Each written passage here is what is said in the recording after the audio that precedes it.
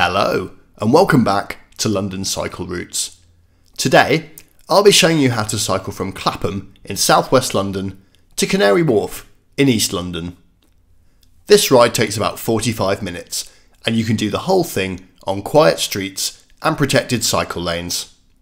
By public transport, the same journey takes around 40 minutes and requires a change of tube line, so it won't take much longer at all to cycle and it may be more convenient.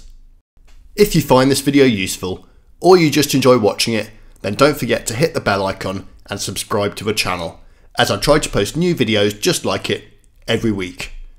And I'd also like to say a big thank you to the channel supporters on Patreon. If you'd also like to contribute, there's a link in the description. Alright, let's get going. So we're starting on Clapham Common next to the Temperance Fountain, but if you want to, you can start this route from further back on the Wandsworth side of the Common. I recommend checking the brilliant Safe Cycle London map that I always link in the description of the videos to see which paths will help you get to the start point. I use that map extensively in planning all the videos, and I also feed things that I find during the rides back onto the map, as believe it or not, there isn't actually a comprehensive map of all of London's cycle infrastructure. I think Safe Cycle London probably does the best job, although there are other options available. For this route, we're starting on Cycleway 5, which used to be known as Quietway 5. This is mostly a backstreet route, avoiding the main roads. It should be pretty familiar by now to anybody who watches a lot of videos on this channel. After that, we're joining Cycleway 3, which is a protected route down main roads. That'll also be really familiar to anybody who's watched the channel a lot. While this route doesn't cover a huge amount of new ground compared to videos I've done before, I think it's a good example of how you can use the central trunk routes in London's cycle network to connect lots of different destinations once you connect them to feeder routes at each end. Cycleway 5 is pretty good and reasonably direct, although not quite as direct as the main road. It basically runs parallel to the A3 and is a good alternative for less confident cyclists, or honestly people like me who just prefer a more relaxing ride on the back streets. Until we can get segregated lanes on the main roads, which this isn't a replacement for to be clear and we do need, I think it's a really good alternative to just riding in the bus lanes. The route on Cycleway 5 was improved significantly in around 2020 when Lambeth Council introduced this modal filter here. You'll see that's a no entry sign over this railway bridge. This makes Larkhall Rise, the road that we're going on now, a much less useful through route for motor traffic, and as a result it's kept it much quieter. However, I would say that the area around here north of Clapham does need a proper low traffic neighbourhood to remove the last of the through traffic. I suspect the council probably will get around to doing that, but as I understand it, it's not going to be their highest priority and is probably a few years off. That's because Lambeth Council's programme of introducing new low traffic neighbourhoods has had a reprioritisation recently, and they want to prioritise areas with high levels of deprivation. While there is certainly deprivation in Clapham, it's not quite to the same extent as in neighbouring areas like Brixton.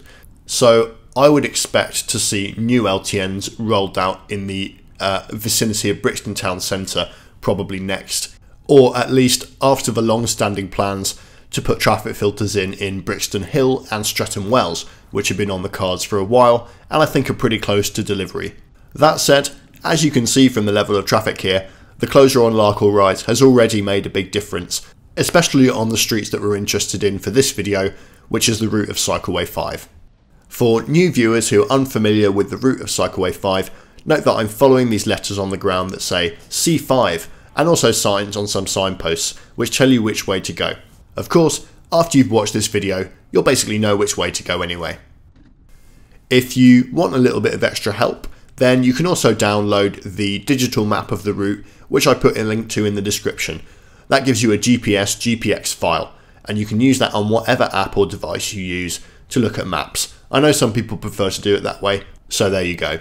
Talking of LTNs, Thorn Road here, which we're on just now, is one of the streets that can at times still feel a little bit on the busy side and would probably benefit from having through traffic removed. That said, it's not currently a deal breaker, and I do think, given its short length, you'd probably still be okay to cycle this route with kids. We're still following Cycleway 5 now, and as we cross into Adalbert Terrace, we're now also entering the Oval low traffic neighbourhood. The cycling conditions here are really pleasant, and it makes this section of the route a joy to ride.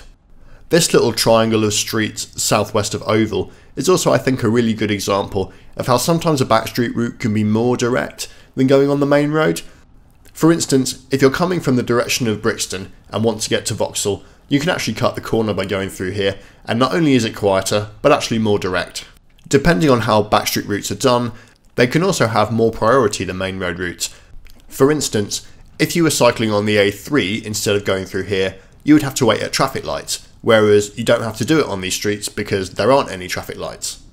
Of course, not all backstreet routes are equal, and some are extremely wiggly and windy, don't take a direct route, have low priority, and aren't even that much quieter anyway. Sometimes, only segregated cycle lanes on the main road will do. Hopefully, now there's a funding deal between Transport for London and the government, there will be a few more of those coming up. They are quite expensive to build compared to LTNs, and they do require a bit of cash. Believe it or not, even schemes that are delivered by boroughs rather than TfL often rely on TfL cash, so that's why you haven't seen too many recently, while there's been this big dispute between central government and London's government over how much cash TfL should be getting. And we can get more great protected cycle tracks like this. And as you can see, it's not just people on bikes who benefit. Mobility scooters can as well, and I absolutely love to see people using them. Some people have suggested that these lanes should be rebranded mobility lanes, but frankly I think it's better if we just point out the wider benefits at every opportunity. One thing that's quite good about Cycleway 5 is, although it's largely on back streets, it also takes this route on the main road with a protected lane, and I think the fact that the designers understood that you can't just go on back streets everywhere, sometimes the best option is actually just to build a proper segregated lane, is what makes it good. Other good routes like Cycleway 10 also take that approach. Just a quick note here, make sure you check as you cross that cycle path there, as people can come through that tunnel quite quickly and it is a bit of a blind corner. I'd really recommend indicating as well so anybody behind you knows that you're about to pull off, and slow down as you approach the junction. An alternative way of getting into Vauxhall Pleasure Gardens that avoids that bit of conflict there is to take the Toucan crossing as you approach the junction and instead cross into the main entrance to the park. But that does come with its own issues. For instance, it's quite difficult to actually get to the Toucan crossing from the cycle track, particularly if people are coming in the opposite direction.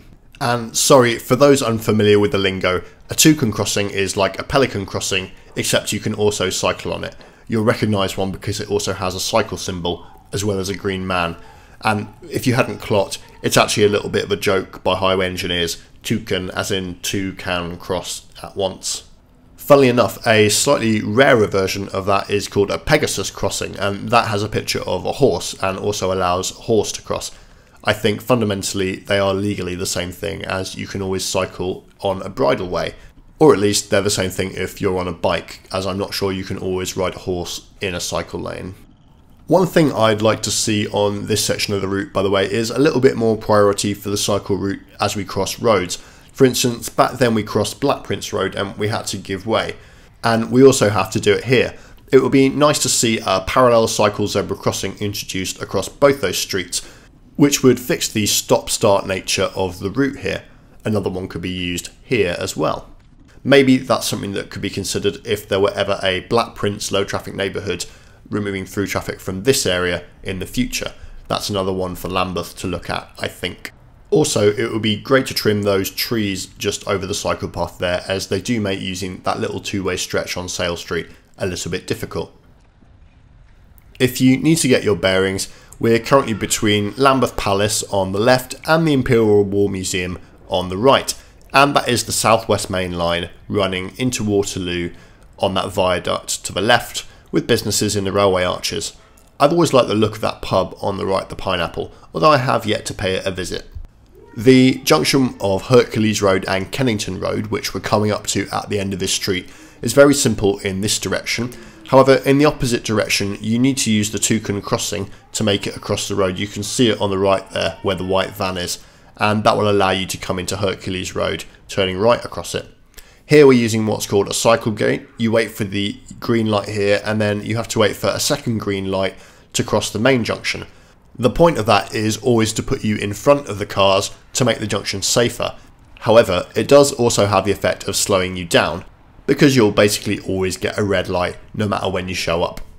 We're now on Bayliss Road, which has some really excellent cycle tracks, and these are exactly the sort of thing I'd love to see on every main road in London. It would really make getting around the city an absolute joy. And make sure you pay attention to the zebra crossings, which allow people to access the bus stops and stop if you see any pedestrian trying to come across them. That pitched glass roof on the left there is Waterloo Station. It's the back end of it, and you can access the station through the cab rank if you go up the ramp. We are now going past the Old Vic Theatre on our right, and this is famously located on a street called The Cut. Now look at the urban realm stuff that's gone on here. You can see parklets and a lot of seating and extra greenery, which along with this traffic filter coming up here, making it no longer a through route, has made it a really pleasant place to be. It was previously extremely heavy on the traffic and not a particularly nice place to sit. Interestingly, this glass building looming up ahead of us is one of the headquarters of Transport for London, right opposite Southwark Tube Station. We're now leaving Cycleway 5 and we're turning on to Cycleway 6.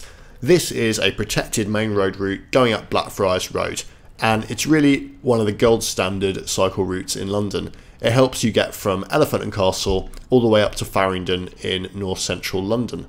And we're not going to be going that far, we're just joining it here, and we're going to be going up to the embankment on the other side of Blackfriars Bridge. As you can see, at busy times, like commuting hours such as this, there's absolutely loads of people using it. And although I do spend a lot of my time telling people about the better backstreet routes in London, I think there is genuinely a massive benefit to having segregated routes on main roads like this. And that's because you don't have to do any research to work out this is there. These people were probably going to be cycling up Blackfriars Road anyway, and it just so happens that there's excellent cycle infrastructure on the street and they don't have to mix with traffic. It's also a lot more visible to people who don't cycle and maybe wouldn't have previously considered it an option until they saw a nice protected cycle path on the edge of the street and thought, hey, that actually could work pretty well for me, I'm going to use that. The junction here is a little bit counterintuitive. We obviously want to go right, which is east, but to do that we have to go left to go down this old, essentially sort of urban motorway junction, which has been repurposed into a really good bit of cycle infrastructure, albeit with slightly counterintuitive directions. When you get to the end of here, we're going to do a real hairpin, so make sure you wait for a gap in the cycles, and then, wow, we're going back on ourselves. And what we do is we loop under Blackfriars Bridge, and we're now on Cycleway 3, which is another gold standard route in London. We get this really great smooth wide lane with a protected curb between us and the traffic, and it's a really pleasant ride and really intuitive and just a good advert for taking your bike. Just coming up here, there's a stretch on Castle Baynard Street. This is actually not in a segregated lane, it's actually its own street and you're on the carriageway, although it might as well be because it's very rare to see any traffic on here, as it's just a service entrance for the buildings on the left. However, it is worth pointing out that it's not a segregated lane, because you might be surprised if you were suddenly to see somebody driving up here. So just keep aware that you could see a car on here. Castle Baynard Street is of course named after an old Norman fortress which stood on this site, which used to be on the edge of the Thames and accessible by water until the Thames was embanked and made a lot narrower than it used to be, reclaiming a lot of the land here. That's also why this street is called Thames Street, because it used to be essentially in the Thames, or at least running alongside it. Now, this section of Cycleway 3 may seem unremarkable. It's not a particularly interesting part of town, but I would say that the infrastructure on this street is probably the most transformational bit of when Cycleway 3 was put in. It really has made a huge difference, and that's because there isn't really an alternative route through this southern section of the city. There must have been a real political battle to get hold of this road space for a cycle lane, and without it, honestly, we wouldn't have a cycle network, because you wouldn't be able to get from the West End to East London if it didn't exist, as there really isn't an alternative route. There's no quiet street alternative that I'm aware of, and there isn't a segregated lane running on any of the other streets that come down here. One thing I do like to point out here is that on your left you'll always see a lot of bollards, and you're actually allowed to cycle through these. They all have little blue signs on them that say shared space, and if you work in the City of London, these can be a really useful way to access different little corners of the square mile from this segregated lane. So If you need to get to Cannon Street, Monument Street, St Dunstan's, Cross Lane, Suffolk Lane, Dowgate Hill, or anywhere like that, cycling down this segregated lane and coming off on your left when the right street comes up is probably the easiest way to do it. You can just about see the Tower of London on your right there, and of course Tower Bridge, and considering that this is such a famous and historic part of London, I actually do think it's quite sad that it really just has a busy road going through it.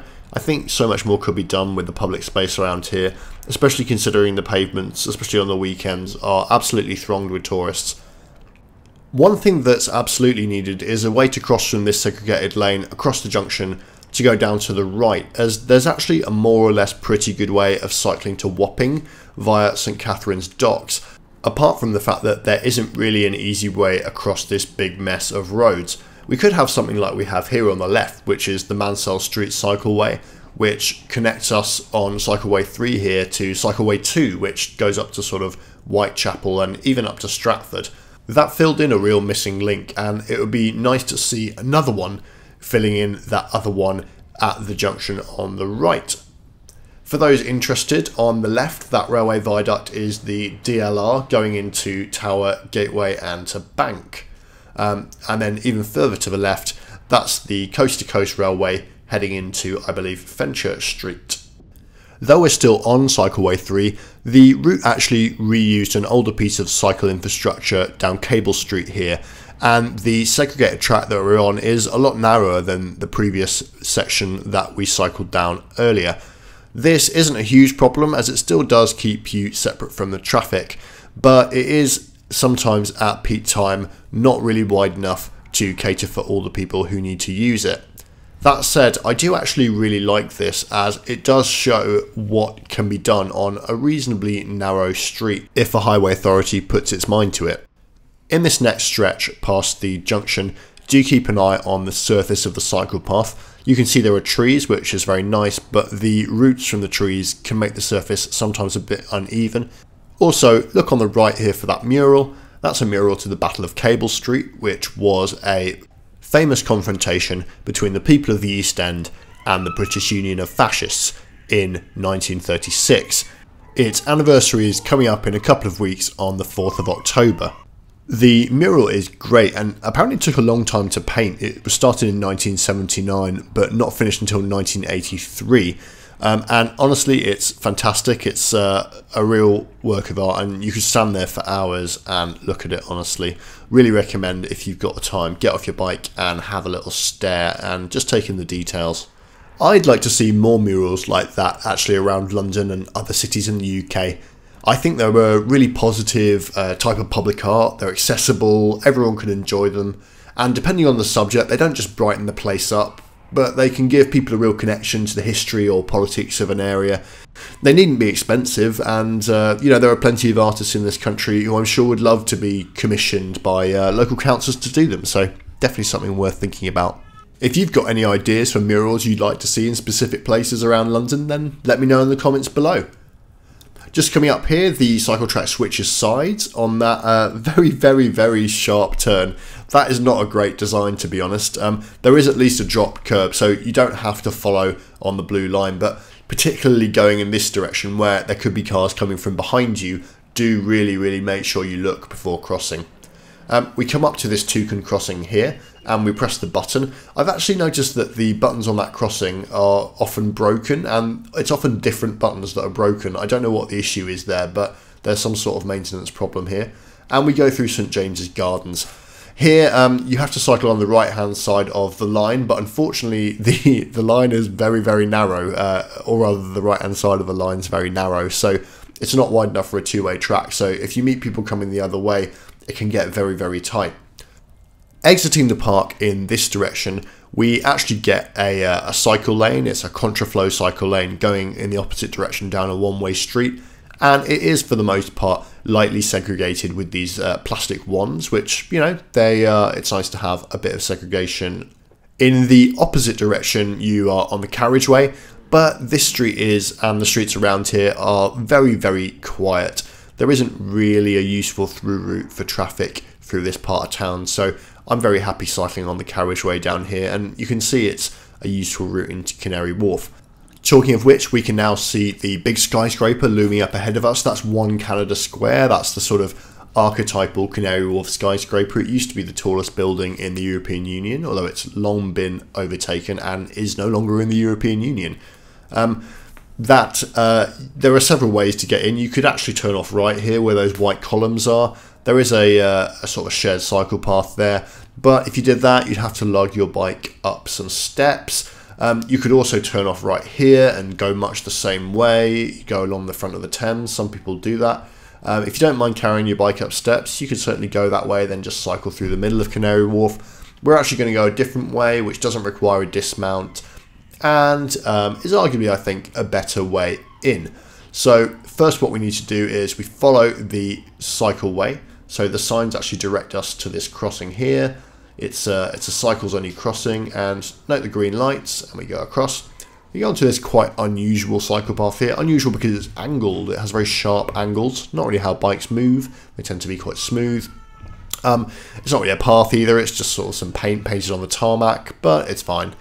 As we get to this crossing here, we're not going to cross the road. We're going to turn right, and note the blue and white shared space sign here. You're allowed to cycle on this pavement here. It's a shared space, and we come out round the back of Cineworld, which is a cinema. And that's kind of an ugly building to put next to these quite nice old warehouses, I have to say. I think that was a bad choice by developers. Now, we want to get to the other side of those warehouses, so we're going to go down Hertsmere Road. And this street is not super quiet, but it's also not super busy. It has kind of annoying plastic speed bumps on it. I wish they wouldn't do that.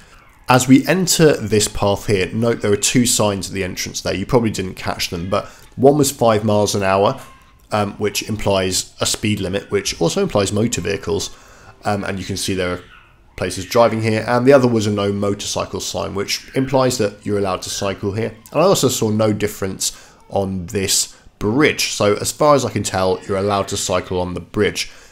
Do it very, very cautiously, as it is obviously shared with pedestrians. Now, normally we would go off left there, and you could follow the riverfront path all the way down to sort of One Canada Square, but unfortunately the riverside was closed. So we're going to end here today, but we are in Canary Wharf. So I hope you enjoyed that, guys. Hope you found it useful. If you enjoyed it, do hit subscribe and hit the bell icon so you're alerted to new videos. And if you really, really enjoyed it, you can always take a look at the Patreon as well. If you're a sort of a regular viewer, always appreciated, but absolutely not mandatory. Only for those who want to. And yeah, really hope that was useful. Let me know in the comments below what you think. Any comments, particularly interested in ideas of murals. Definitely would love to chat about that. But also, you know, suggested routes and ideas, comments on the route itself. And yeah, see you again next time. Thank you very much.